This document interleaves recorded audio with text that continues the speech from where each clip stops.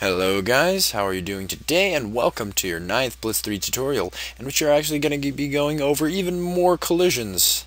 I know, isn't that great, huh? But don't worry, these collisions are actually what I would call practical, or that means pretty much that you'll be using them a lot when you actually try to code projects, or try to make some cool stuff on your own, because they are actually quite cool, and they're quite useful as well. And yeah. That being said, let's go right into them and start exploring what these commands actually are. So the first command that I have is actually the clear collisions command. And before, in the tutorial before, we were experimenting with different types of collisions, and here I have the cube and the bottle defined, but no collision defined. So let's just go ahead and define a collision between the two types of objects. One being the type underscore cube, the type underscore cube, and the other being the type underscore bottle. And it's going to be a 2-2 collision, or it's going to be a ellipsoid to polygon collision and a full sliding collision. Alright, so once again, let's go ahead and return to the previous command, clear collisions. So all this command really does is, well, kind of assumed from the name, is the fact that it just clears the collisions that you have set up to that point. So here we've set this collision. This clear collisions command simply clears that, and nothing is really active from that point. No collisions active. But let's go ahead and make this more interesting and plug this into an if statement. Let's say if key down 2, the scan code 2 key, which is the 1 key on your keyboard, if that key is pressed or held down, then clear collisions. So then it'll clear the collisions. So let's go ahead, hit F5, and run the program. Here we have everything that we need, and as you can see, the collisions are not registered. Let's go ahead and see why that is. Dun, dun. Oh, okay. I screwed up the order. Okay, let's go. It's not type underscore cube. Yeah, so first it's type underscore bottle. First the object that moves, and then the object that is static or does not move. There we go. Now that I've corrected my noob bug, everything works fine. Collisions are registered well. And if we hold that one key, no collisions are registered. So the collisions are cleared. If we stop holding it, collisions are registered once again. There we go. Okay, so that was the first command. That is quite cool, and yeah, you'll definitely want to use this if you killed some enemy and you don't want the person to collide with the enemy anymore, the main character or the player, and there are really just a lot of uses. Alright, now let's go ahead and let's go to another use of another command actually. And that command is going to be count collisions. And let's just go ahead and create an if statement out of this count collisions. And I will explain the stuff after I actually type what I'm going to actually type the code.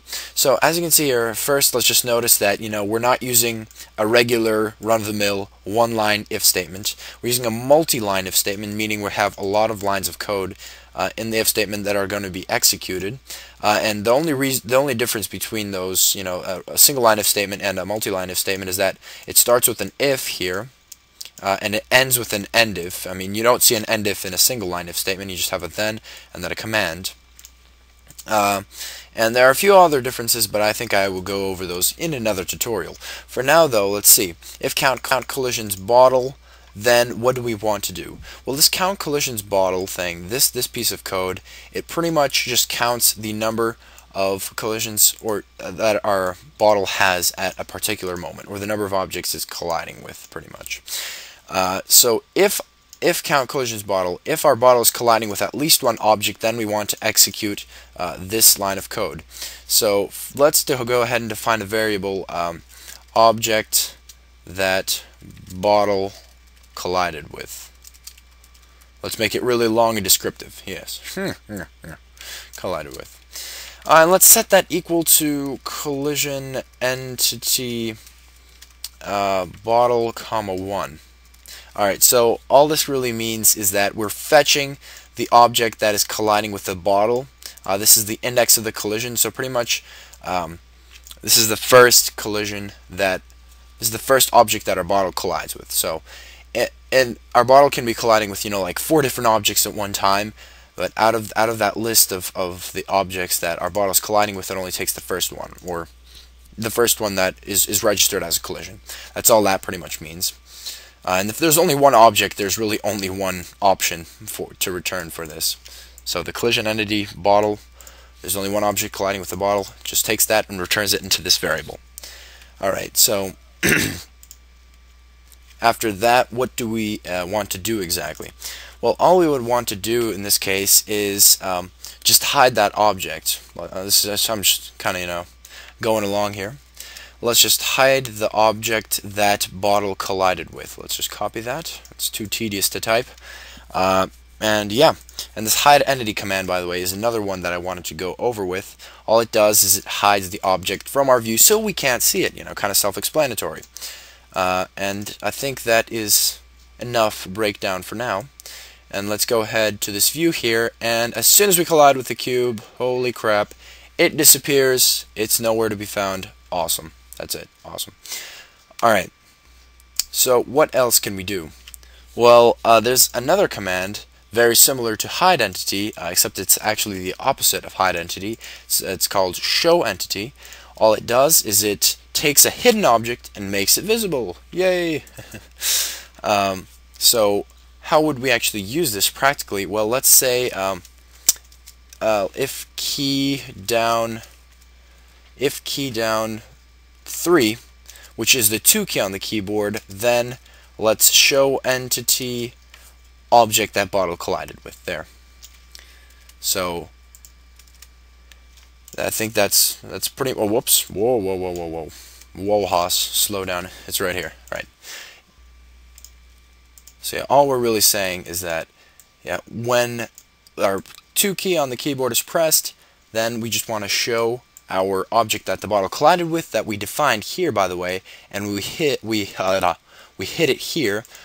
We would just want to show it now and make it visible in the view, as the name may suggest. So what do?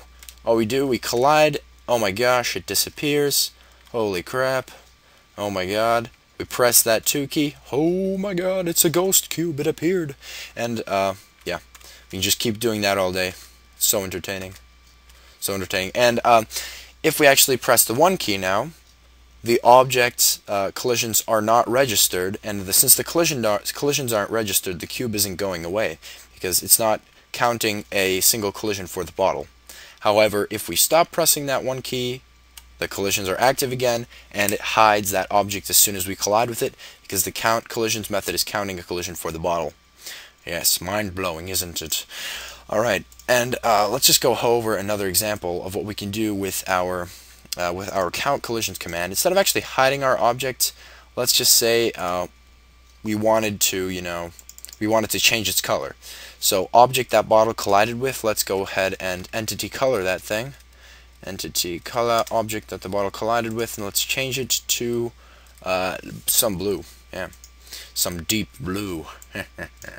Alright, as soon as we collide with it, bam, it turns completely blue and blends in with the damn background, just so this tutorial can go absolutely fine. Yes. Alright, I don't really think there's any way to change that, at least at this point. Well, I can kind of move the bottle here when I disable collisions. I'm holding down the 1 key now and create some contrast. But yeah, so there's just really a lot of options that you can do with this. You can definitely make some cool stuff with this. Just play around with it, see what you can do. But I'll definitely find that these commands that I've showed you guys are very useful in game programming. So I hope you've actually gotten something useful out of this. So thank you very much for watching this tutorial, and peace.